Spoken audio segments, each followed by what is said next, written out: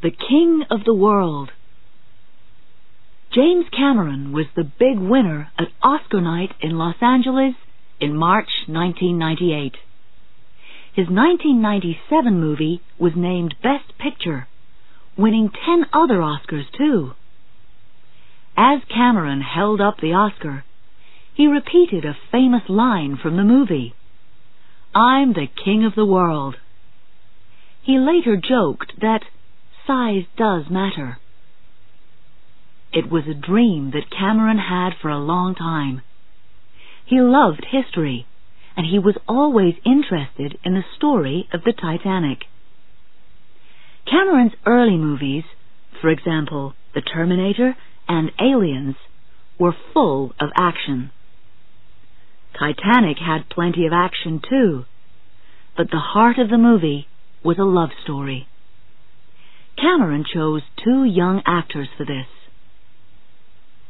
Leonardo DiCaprio played Jack Dawson. Born in 1974, DiCaprio was first seen on TV at the age of 5. He became famous in the 1990s with movies like What's Eating Gilbert Grape and This Boy's Life. Work on Cameron's Titanic was long and difficult for DiCaprio. Kate Winslet played Jack's lover, Rose. The British actress was also born in 1974. Winslet was not interested in small parts in Hollywood movies. She wanted to act in the theater. But soon, Kate was in the biggest movie that was ever made. While Cameron was making the movie, not everybody was so sure about its success. It took a long time to make the movie. As it continued, the cost went up and up. It finally cost between $185 million and $200 million. The movie's opening was changed from summer of 1997 to December. Many newspapers and magazines wrote stories about the movie, like Titanic sinks. Titanic was more expensive than any other movie. For the first part, Cameron filmed the real Titanic at the bottom of the ocean. He had to go down to the ship in a submarine 12 times. Cameron filmed most of the movie on a model that was almost as big as the Titanic. He wanted everything on the ship to be like the real Titanic. Clothes, furniture, machines, everything had to be exactly right. Not all newspapers and magazines liked the movie. One called it Dead in the Water, but people around the world loved it. The world's most expensive movie became the biggest success. It earned over $1,600 million. The biggest ship in the world. The biggest and the best. In the 1900s, more and more people wanted to travel across the Atlantic Ocean. The ships became bigger and better as ship companies fought hard for customers. In 1907, the White Star Line decided to build the biggest and the best of all. The company planned to make 3 ships. Their names said a lot about them: Olympic, Titanic, and Gigantic. Next to the Titanic, most other ships seemed small. It was 269 meters, 882 feet long. At the time, the tallest building in the world was only 229 meters, 750 feet. Everyone thought that the ship was also very safe. There were 16 compartments. In an accident, big metal doors could close, and then no water could get from one compartment to another. The ship was even able to float with the first 4 compartments full of water. the Titanic became the famous, unsinkable ship. Nobody seemed to worry about another important fact. The ship could carry more than 3,000 passengers, but it only had lifeboats for 1,178 people. Lifeboats. There were 20 lifeboats on the ship. Bridge. The ship's bridge gave the captain and officers a good view. Compartments.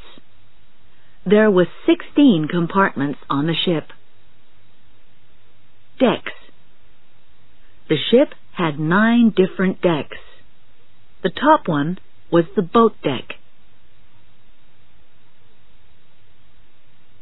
That ship is going to sink. Can some people see the future? Can dreams ever show what is going to happen? A few strange things happened before the Titanic sailed for the first time in 1912. Strange books. In 1898, Morgan Robertson wrote a book called Futility or the Wreck on the Titan. The book told the story of a ship crossing the Atlantic. It hit an iceberg and sank. Almost all of the passengers died because there weren't enough lifeboats. 6 years earlier, in 1892, William T. Stead wrote From the Old World to the New. In that story, too, a ship hit an iceberg and sank. Another ship picked up the survivors. The captain's name was E.J. Smith, the name of the Titanic's captain. 20 years later, Stead traveled on the real Titanic. He didn't survive. Dreams and bad feelings. The Edelmans were planning to return to America on the Titanic. Suddenly, Mrs. Edelman had a terrible feeling of danger. She and her husband didn't travel on the Titanic. Mrs. Blanche Marshall watched the Titanic from an island near Southampton. That ship is going to sink before it reaches America, she said. I can see hundreds of people in the icy water. The Titanic left Southampton on the south coast of England at noon on April 10th, 1912.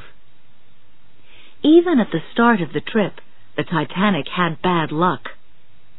There was almost an accident in the first minutes of the trip.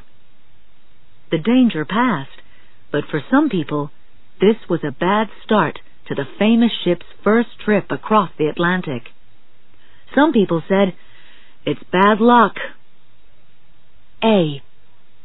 The Titanic sailed past 2 other ships, the Oceanic and the New York. B.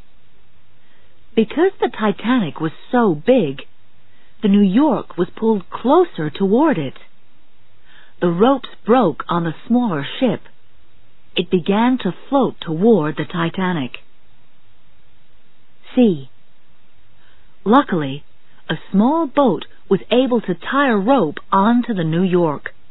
It pulled the smaller ship out of the way. At this time of year, there was also a danger of icebergs in the North Atlantic.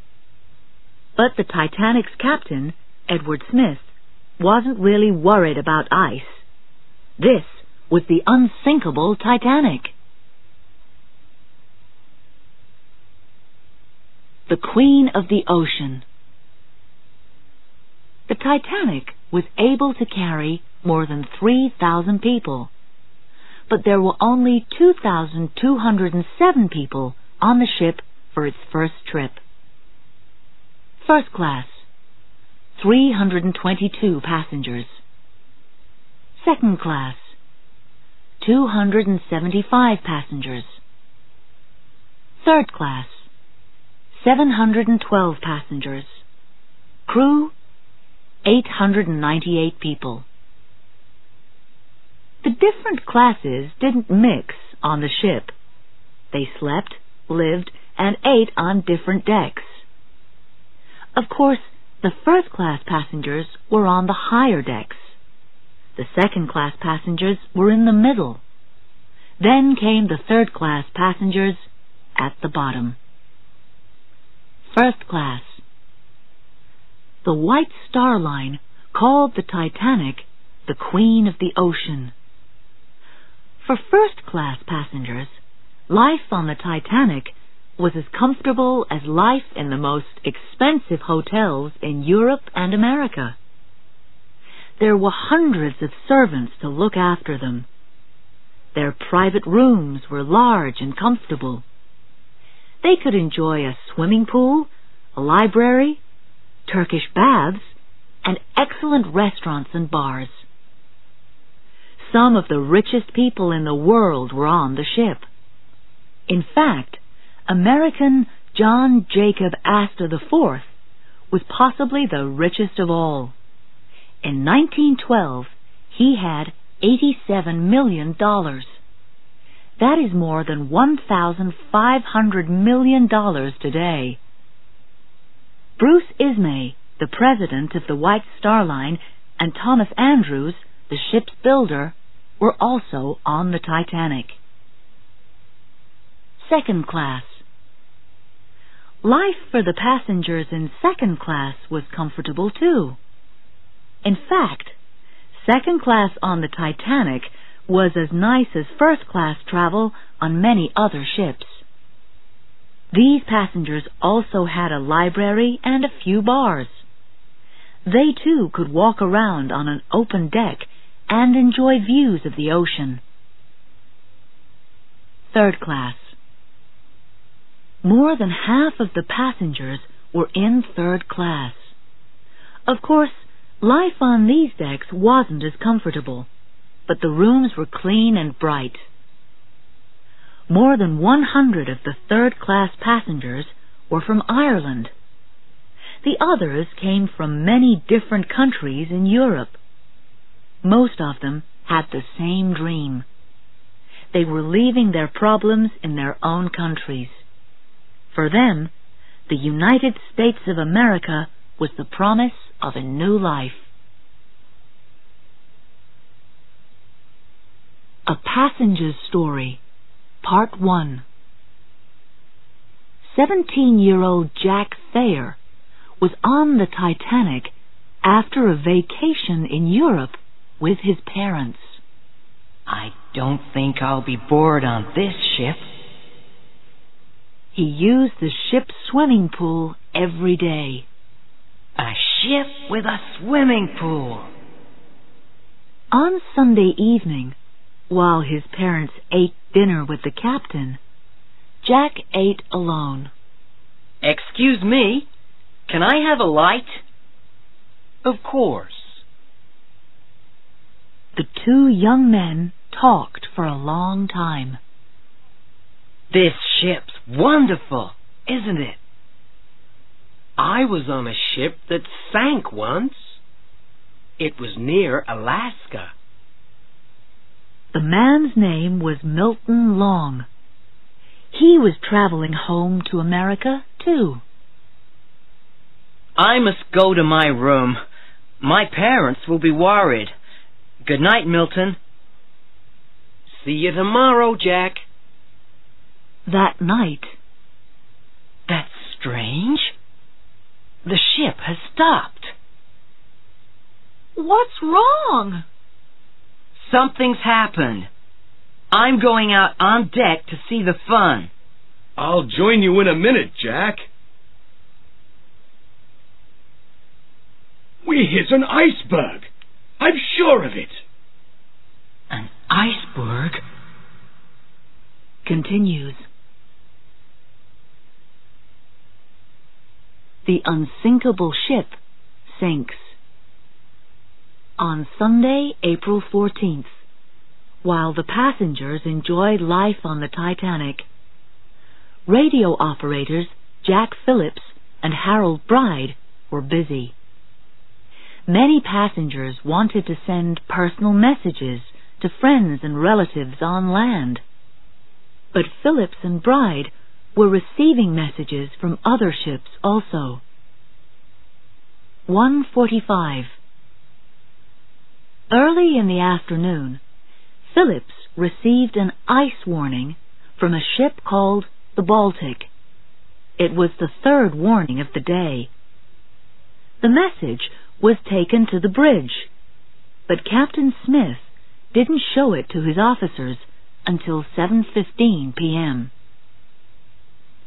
8:40. It was a cold, clear evening now. Seeing the message about ice, Second Officer Lightoller told the lookouts to watch carefully for icebergs. 9:40. In the radio room, Jack Phillips took another message about icebergs ahead. It never reached the bridge. Phillips put it down on his desk and continued with his work. 11 o'clock. Phillips received another message. This one was from a ship called the Californian. The ship couldn't move through the ice. "Shut up," Phillips said. "I'm busy." 11:40.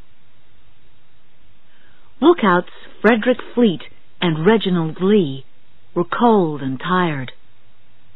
Suddenly, Fleet saw a large black shape in the ocean. He rang the warning 3 times and telephoned the bridge.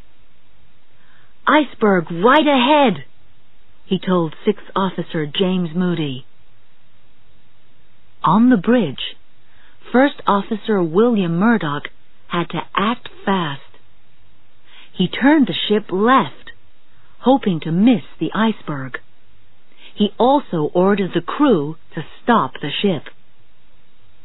The iceberg was 30 meters higher than the top decks. Some ice fell onto the deck as the ship passed it, but nothing broke. It was a different story under the water. The iceberg hit the side of the ship, making a few long holes below the water. Many passengers heard the noise, but it wasn't very loud. Nobody knew it yet, but this was the beginning of the end for the Titanic. 11:42. Captain Smith hurried to the bridge. "What have we hit?" he asked Murdoch. "An iceberg, sir," replied the first officer. Soon, Bruce Ismay of the White Star Line was on the bridge too. Fourth Officer Joseph Boxall went to check the lower decks. 15 minutes later, he reported, "Water is coming in." 12 o'clock. Captain Smith and the ship's builder, Thomas Andrews, went below to check. Andrews immediately understood the terrible danger. The ship could float with water in the 4 compartments at the front, but there was water in 5 of the compartments. There was no hope. The Titanic was sinking. 12:05. There was only one thing that Captain Smith could do now. Just after midnight, he ordered the crew to prepare the lifeboats. Women and children first. After Smith gave the order, the crew started to wake the passengers. They told them to put on their life belts and warm clothes. Passengers should go to the boat deck. At first, many of them didn't believe the danger. Of course, the Titanic couldn't sink. Some of the first lifeboats were almost empty. There were 12 people in one boat for 70 people. As the front end of the Titanic sank lower and lower in the water, more passengers began to understand the danger. But they still didn't know the most terrible fact of all.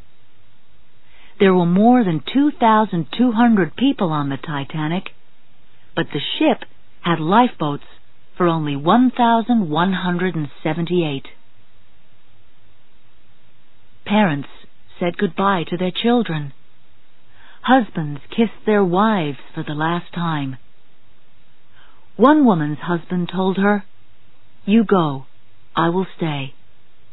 The lifeboat left, and she never saw him again. First-class passenger Molly Brown was put into the third lifeboat, and she helped to get the boat away from the ship. Later, she saved a dying man, keeping him warm with her coat. An old woman, Mrs. Ida Strauss, decided not to go into a lifeboat. She couldn't leave her husband. "We have lived together, and we will die together," she said. One man put on women's clothes and tried to get into a lifeboat. The officer sent him away angrily. Third-class passenger Minnie Coots didn't have enough lifebelts for her 2 sons. One of the crew gave his lifebelt to her. "There," he said, "if the boat goes down, you'll remember me." By 1 o'clock, the danger was clear to everybody. Now there was no problem filling up the boats, and the officers had a different problem. They had to keep people away. Guns were given to the officers on the boat deck. "Come quick!" While the crew began to fill the lifeboats, radio operators Jack Phillips and Harold Bride began to send messages for help. Their message was CQD. Come quick, danger. At first, Phillips and Bride weren't worried. They even made jokes as they worked. "You'll see your first iceberg," said Phillips with a laugh. "The Americans will enjoy it," answered Bride. "They all like to have ice in their drinks." The first replies came from ships that were too far away. Then Phillips heard from the Carpathia. The ship was traveling from New York to the Mediterranean. The Carpathia's radio operator, Cyril Evans, couldn't hide his surprise. He immediately told Arthur Rostron, the captain of the Carpathia. Then he called the Titanic again. The Carpathia was turning around. It was coming to help. But there was a problem. The Carpathia was about 93 kilometers, 58 miles, away. It could reach the Titanic in 4 hours. That was too long. The Titanic had less than 2 hours. Now Phillips and Bride understood the danger. They continued to send messages, hoping to find a closer ship. The Titanic was becoming noisier, and their job became harder and harder. As they worked, Phillips and Bride started sending the new help message, SOS. The Titanic was the first ship that sent an SOS message. It was quicker and easier to send.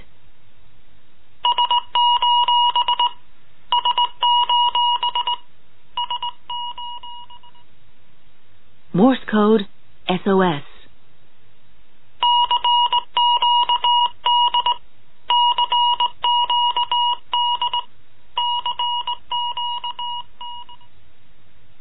Morse code CQD. The two men bravely stayed in the room until it was almost the end. Their last message was sent at 2:17 a.m. Outside on the deck, hope was growing. Captain Smith and Fourth Officer Boxall could see the lights of a ship that was only 9.5 to 16 kilometers, 6 to 10 miles, away. The crew tried to send a message to the ship with a light. Then, at 12:45 a.m., they began to send rockets high into the dark sky. They sent a rocket every 5 minutes. At first, the ship seemed to be coming closer, but then its lights disappeared. Hopes of help for the Titanic disappeared with them. What was the ship that was so close? Why didn't it help? Some people think that it was the Californian. In fact, the crew of the Californian did see lights in the sky and the lights of a ship. But the ship seemed quite small to them. When they tried to send a message to it, there was no answer. Did the officers on the Titanic see a different ship? More and more people today think that it was a Norwegian fishing boat. Why didn't it help? Maybe it was breaking the law by being in the area. Well, boys, do your best. After 1 o'clock on the morning of April 15th, the Titanic's front end was sinking fast. The band still played and the lights were on, but everyone knew what was happening, and there were few lifeboats left. A 14 or 15-year-old boy tried to hide on a lifeboat. The ship's officer pointed a gun at him. "Be a man," he said. The boy left the lifeboat. When one lifeboat hit the water, its ropes were still joined to the ship. Before it could get away, another lifeboat began to come down on top of it. Luckily, a crewman cut the ropes with a knife in time. Was it true? Many people believe that the third-class passengers were kept away from the boat decks. It is true that many of these passengers lost their lives. Some of the crew did try to help the third-class passengers to the boats. The job wasn't easy. Passengers had to go up the ship's many decks. Many of them didn't speak English. They didn't understand the danger. Some refused to follow the crew and stayed on their deck. Some doors were locked by the crew. Nobody really knows why. Were they following orders? Were they just afraid? But women and children from third class were sent to the boat deck. The most crowded lifeboat left at 1:25 a.m., with 70 people in it. Most of them were women and children from third class. But the men were still kept away from the boat deck. When they reached it at last, it was too late. Almost all the lifeboats were gone. By 2 o'clock, the water was just below the boat deck. When the crew were preparing the next lifeboat, a crowd tried to climb into it. Second Officer Lightoller stopped them by waving his gun. The crew made a wall with their bodies while women and children got into the boat. Now only 2 small lifeboats were left. Each boat could hold 47 people. They were still tied to a roof on the deck. While the crew tried to free these last boats, Captain Smith shouted to them, "Well, boys, do your best for the women and children." Then he told them to save themselves. There was still more than 1,500 people on the ship. Many of them looked for ways to survive. Others prepared to die.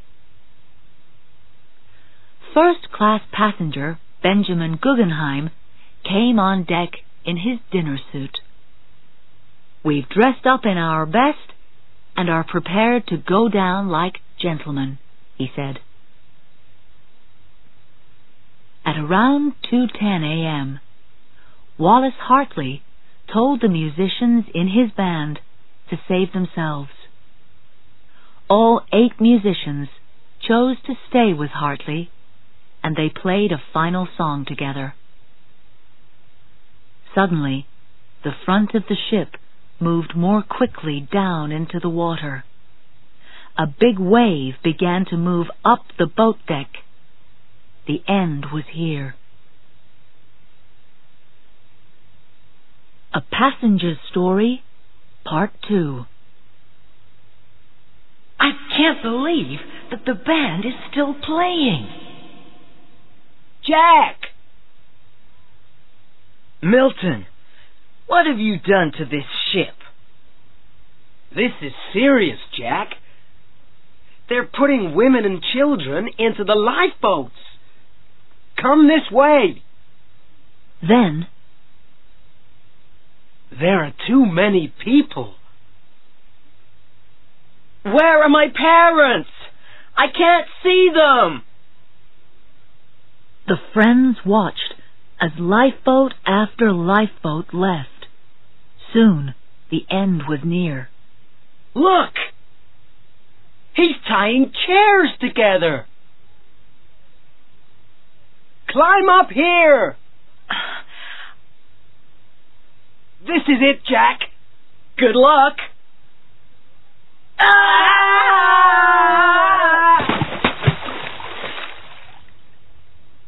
Continues.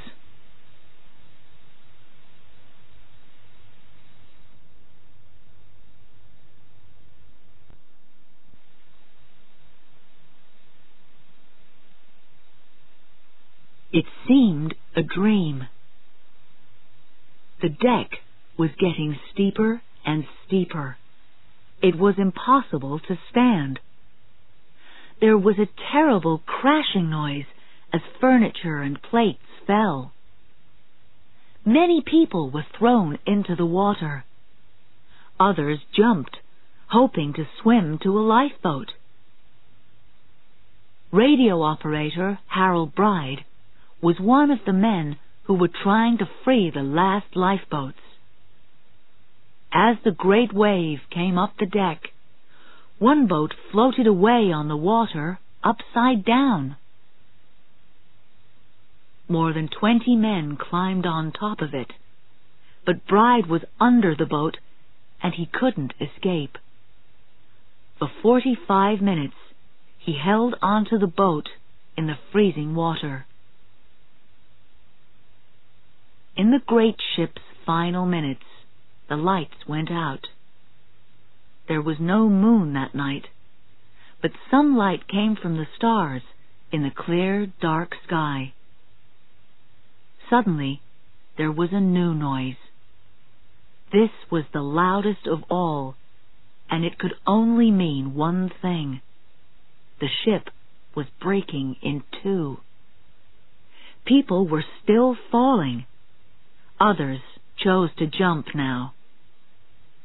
One passenger spoke of the last seconds as the ship sank. Slowly, the water seemed to come up toward us. It seemed a dream. At 2:20, On the morning of April 15th, the Queen of the Ocean was gone. At first, the people in the lifeboats were most afraid for their own lives. One crewman shouted, "Pull for your lives!" But they had to decide what to do.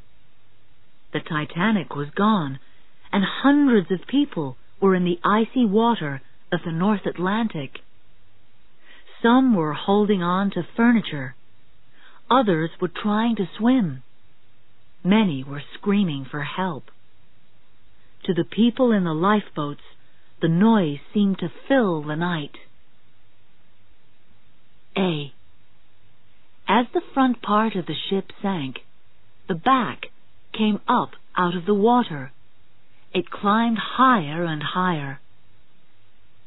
B. The ship broke in two. The front part sank. C. The back part of the Titanic fell back. It sat flat in the water for a short time. Hope grew in some passengers. They probably thought, "It's going to float." D. Then this part of the ship began to sink too. Soon, the back of the ship was high in the air. It didn't move for a few minutes. Then it began to sink, moving faster and faster into the dark water. In the water. The people in the lifeboats listened to all those cries for help. Imagine the terrible discussions. You sit in the lifeboat. The cold is terrible. But you know that it is much, much worse for the people in the black water. You can hear their screams in the dark. "They can't stay alive in the freezing water," says a man in the boat. "It's too cold." "Our friends and relatives are dying," shouts a woman holding a small child. "My husband stayed on the ship. We have to go back and help." The crewman shakes his head. "We can't.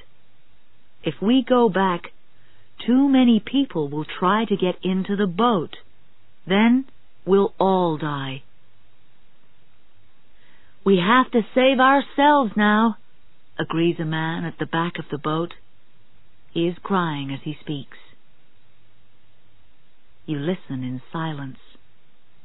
The screams are becoming quieter as the people in the water become weaker and weaker. Soon it will be too late. What do you think? What was the right thing to do? In fact, only one of the lifeboats did go back. Fifth Officer Harold Lowe ordered a search for survivors, but it was too late. When they arrived, most people were dead.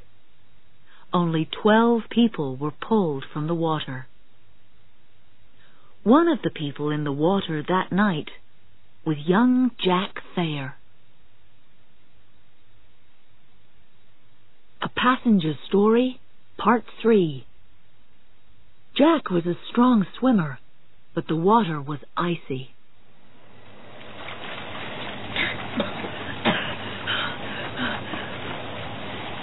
I can't believe it! The ship is breaking in two!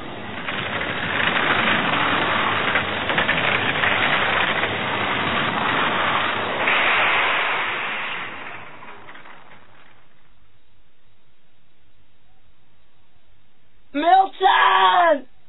Where are you? But Jack never saw Milton long again. Most of the men on the boat were from the ship's crew. Here, boy! Help me! Where were you? I was under the boat. Others were not as lucky. You can't come on. One more will sink us. That's all right, boys. Good luck to you. Soon, the ocean was silent and empty. Dead. They're all dead. My name's Harold Bride. I'm a radio operator. The Carpathia is coming to help. I hope she arrives soon. As morning arrived, the ocean became rougher and rougher. Then, What's that? Over there! It's a star. No! It's a light! It's the Carpathia, Jack. She's here.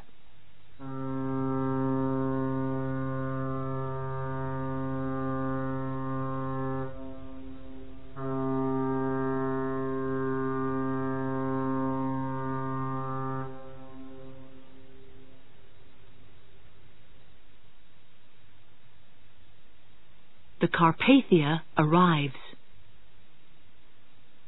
When he received the Titanic's SOS message in the night, Captain Rostron of the Carpathia ordered his ship to go as fast as possible.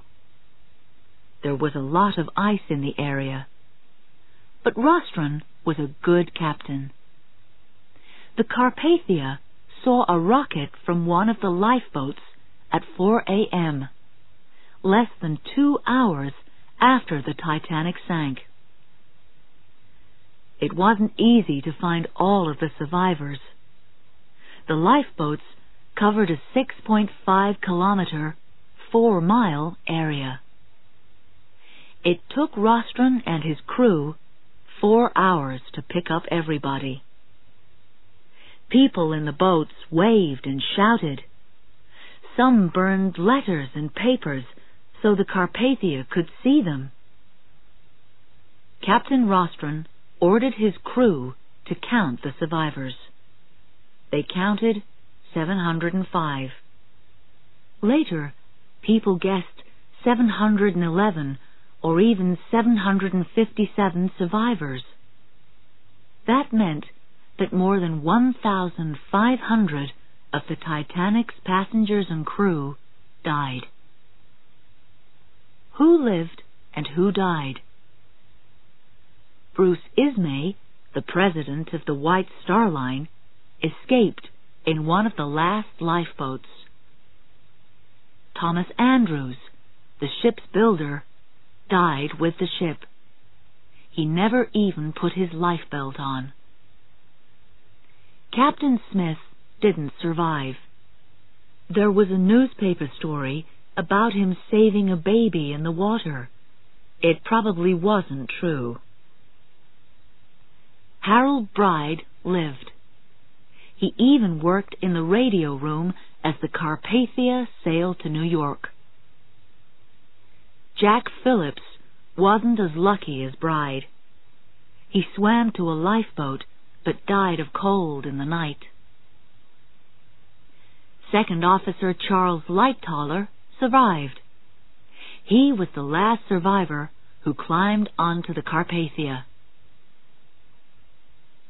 Wallace Hartley and the musicians in his band went down with the ship. Molly Brown lived and became famous for her bravery on the night of the disaster. In 1960, there was even a musical play about her, The Unsinkable Molly Brown. Jack Thayer found his mother on the Carpathia.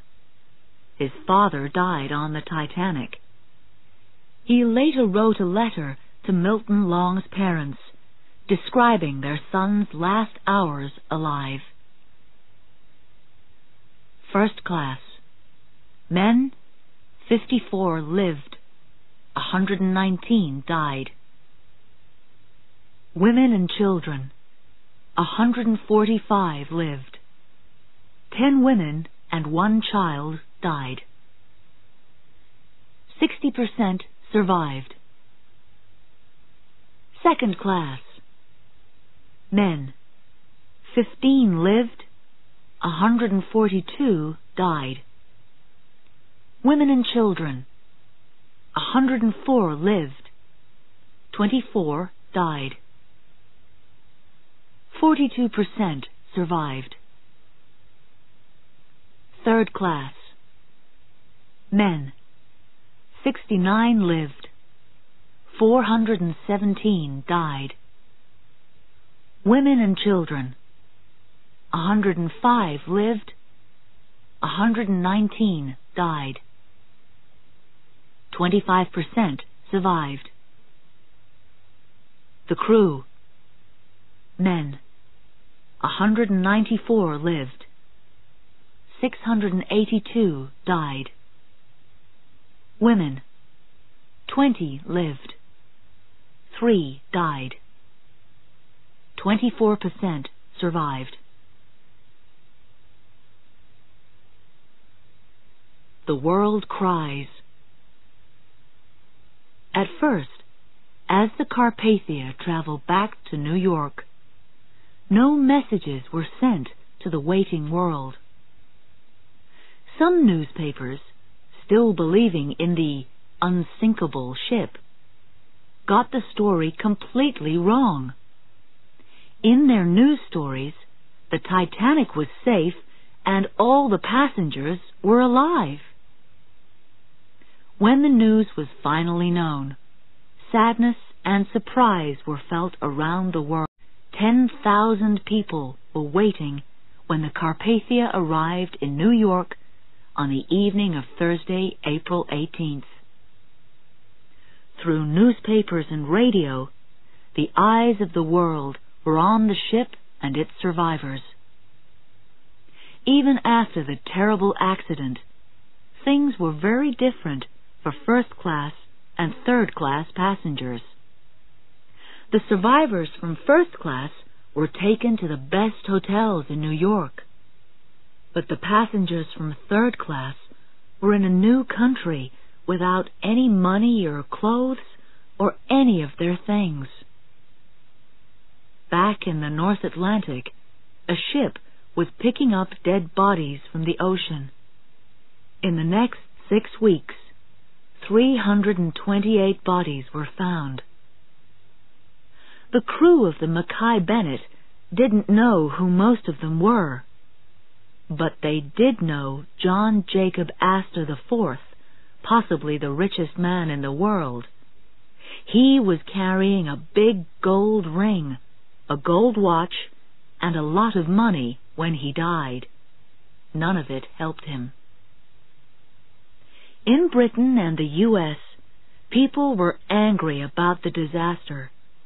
Many questions were asked. Why didn't Captain Smith act on warnings about ice? Why did Bruce Ismay survive when his passengers died? Why didn't the Californian help when they saw rockets? Did a Norwegian fishing ship turn away from the Titanic? Why weren't there lifeboats for all the passengers? The Mystery Children. One of the strangest stories was the Titanic's mystery children. When the ship was going down, a man passed his 2 young sons into the last lifeboat. The father, Louis Hoffman, didn't survive. The boys arrived in New York on the Carpathia, but nobody knew who they were. No family was found. In fact, Louis Hoffman wasn't the father's real name. It was Michel Navratil. Navratil took the boys from their mother in France and decided to start a new life with them in America. He didn't want their mother to know. Finally, the mother saw her sons in a newspaper and the boys were sent back to France. There they told her their father's last words. Tell her that I loved her and still do. An unbelievable story. Alice Cleaver was a nurse traveling on the Titanic with a family in first class. The Allisons didn't know that years earlier Alice killed her own child. But now she was helping to look after the Allisons' two children, Trevor and Lorraine. On the night of the accident, the Allisons went on deck. Alice Cleaver acted quickly. She picked up the baby, Trevor. "I won't let him out of my arms," she told the boy's mother. Then she left and found a lifeboat. After she got on the Carpathia, she kept Trevor Allison with her. All the newspapers called her very brave. But the Allison family thought that Trevor's parents died on the ship because they were looking for their son. Their other baby, Lorraine, died with them. Was Alice Cleaver using Trevor to save herself? It is true that people with babies got into lifeboats more easily. Years later, the mystery about Alice Cleaver and the Allison family became even stranger. In 1940, an American woman, Lorraine Kramer, spoke on the radio. Her story was hard to believe. She was Lorraine Allison. This was her story. A man on the Titanic carried her into a lifeboat. This man was the ship's builder, Thomas Andrews. He and Lorraine lived together in America. Sometimes Bruce Ismay, the president of the White Star Line, visited them. He wanted them to hide because they knew important secrets about the Titanic. Kramer was probably not Lorraine Allison. She was probably looking for money. In fact, many people think that Alice Cleaver helped her with information about the real Lorraine Allison. Interest in Lorraine Kramer's story showed that years after the accident, people were still interested in the Titanic. The world saw one world war and then another, and the great ship lay in darkness at the bottom of the Atlantic. But many people dreamed of finding the Titanic again. Leave it there. The ocean was 4,000 meters, 13,120 feet deep, where the Titanic lay. The water was black. Some people tried to find the ship, but without success. In 1985, Robert Ballard and Jean Jarry were looking for the ship. There were 23 crew and 23 scientists on their ship, the Canoe. The team was using a submarine without a crew to search the bottom of the ocean. They worked for weeks and found nothing. Then, on September 1st, they saw pieces of metal on the ocean floor. Soon, they couldn't believe what the camera was showing them. There was a big, dark shape in the water. It was the front part of the Titanic. The crew and scientists of the Canoe were silent for a minute as they remembered the dead of the Titanic. When the ship was discovered, some of the mysteries of the Titanic were solved. The front part of the ship lay 600 meters, 1,970 feet, from the back. So the Titanic did break in two as it sank. Before the ship was discovered, people weren't sure about this. The ship sank 21 kilometers, 13 miles, from the position that Jack Phillips and Harold Bride gave on the radio. Ballard and his team returned the next year to look at more of the ship. All of the wood was gone, but some things on the ship looked almost new. Ballard's pictures of the Titanic became very famous. But Ballard didn't bring anything up from the Titanic. He wanted to leave it all at the bottom of the ocean. In 1987, the ship was visited by a team with a different idea. This time, the scientists went down in the submarine. They brought 1,800 things up from the Titanic. A box from the ship was even opened on a French TV show. It was empty. Many of the survivors were angry about all of this. When Ballard was asked for his opinion, he said, in a word, sad. This didn't stop the French team returning a few years later. They brought 3,600 things up from the Titanic. What will the future of the Titanic be? One businessman wants to sell trips to the ship. Will anyone ever bring the ship back up from the bottom of the ocean? Survivor Ava Hart hoped not. Before her death in 1996, she said, "Leave it there." The Titanic on film. When James Cameron was writing the movie Titanic, he wanted to show the rich history of the ship and its many true stories. He soon became sure of one thing. The love story between Rose and Jack was the most important part of the movie.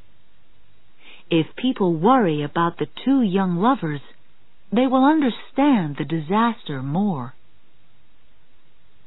The movie story doesn't begin in 1912. It starts in the present day, when Rose DeWitt Bukater is old. She thinks back to the past. The camera shows us the young Rose when she sees the Titanic for the first time. Rose DeWitt Bukater is getting on the Titanic in Southampton. "It doesn't look any bigger than the Mauretania," she says, speaking about another famous ship. British actress Kate Winslet played the young Rose. Unhappy at the thought of her future with rich Cal Hockley, Billy Zane. All of the clothes here are exactly like the clothes of 1912. Jack Dawson is a poor young artist, traveling third class back to America from Europe. First-class passengers listen while Jack Dawson explains his ideas about life. "Life's a gift," he says. James Cameron later said about Leonardo DiCaprio, "I didn't want Leo at first. But after Leonardo read some lines, Cameron changed his mind. I knew he was the guy." Soon, Rose and Jack fall in love. When Rose asks Jack to draw a picture of her, she is wearing nothing except the heart of the ocean around her neck. This part of the movie was made on Leonardo DiCaprio's first day of filming.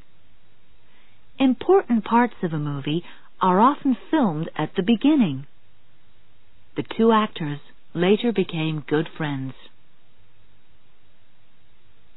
The lookouts watch as Rose and Jack are together on the deck. When they look up, they will see the terrible shape of the iceberg in front of the ship. Of course, this love story is a real difference between the movie and the real history of the Titanic. But, James Cameron explains, Rose's love for Jack plays a part in the terrible accident that follows. As the water comes higher and higher, Jack and Rose try to escape from Cal. The actors in Titanic were often tired, wet, and cold. Later, DiCaprio described it as his hardest job. The crew send rockets high into the dark sky, but the Titanic is sinking. In the 1958 movie, A Night to Remember, the ship didn't break in two. Because of Ballard's work in 1985, Cameron and his team knew more about the ship's last seconds. Jack Dawson, Rose DeWitt Bukater, and Cal Hockley weren't real people. But many of the people in the movie did exist. The movie shows Captain Smith and most of the ship's officers. First-class passengers Molly Brown and Benjamin Guggenheim. Bruce Ismay, the president of the White Star Line, and Thomas Andrews, the builder of the ship.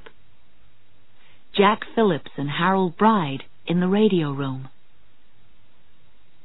In the movie, Jack Dawson says that the cold water feels like knives. These words come from one of the real survivors. Cameron read what many of the survivors wrote about Titanic. He used some of their words when he wrote the movie. It was important to James Cameron to show these real people.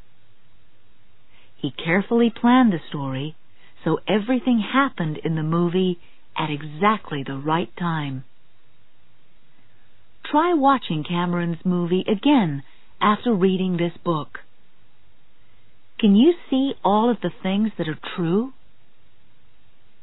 But there are some mistakes in every movie. While Jack and Rose are walking on the deck, you can see a small hill with a building on it behind Jack, but they're in the middle of the Atlantic Ocean. As Rose finishes her story to Brock Lovett and his crew, the last line of her story is, "He exists now only in my memory." Later, she throws the heart of the ocean into the Atlantic.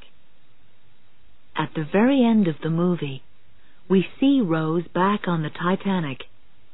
She is young again, and Jack Dawson is waiting for her. The two are together again. James Cameron says that people always ask him about this. Is Rose dreaming, or is she dead? Cameron's answer? You decide. The world woke up. After Cameron's movie, more and more people became interested in the story of the Titanic.